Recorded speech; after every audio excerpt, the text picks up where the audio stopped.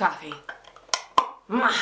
Hello there, Internet. I like creating YouTube videos. Abbie Wells is a junior at Waldorf University. And then I started watching more vloggers and everything, and I was like, oh, this is fun. I want to try. Abbie has over 300 subscribers to her channel, but YouTube isn't Abbie's only passion. I think it might be difficult for your love to grow with hope tied to that chair for the rest of her life. Theater, for sure, is one of my passions. Anything involving theater. She found her calling a long time ago. I was in the 4th grade, and a traveling theater troupe came to our elementary school. I got like a really small part, 3 lines or whatever. She loved it. I was like, awesome, let's do this the rest of my life.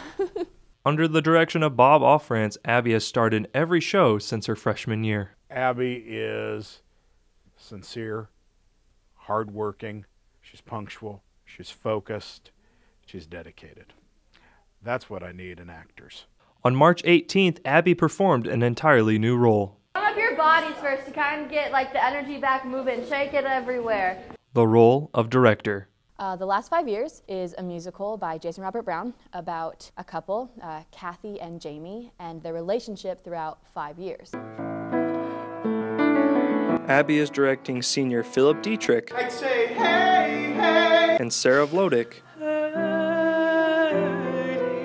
in their senior capstone. I mean, Abbie came first to our mind because in our mind, we thought she had the most drive of everybody that we could ask. I mean, that's something to be said, that 2 seniors come to a junior and say, we trust this person directing us. I think that says a lot about Abbie. Although a year younger than her actors, Abbie was still up to the task. It didn't seem like there was an age difference. There was a very clear definition of who was in charge. After graduating, I want to perform, so hopefully that will happen.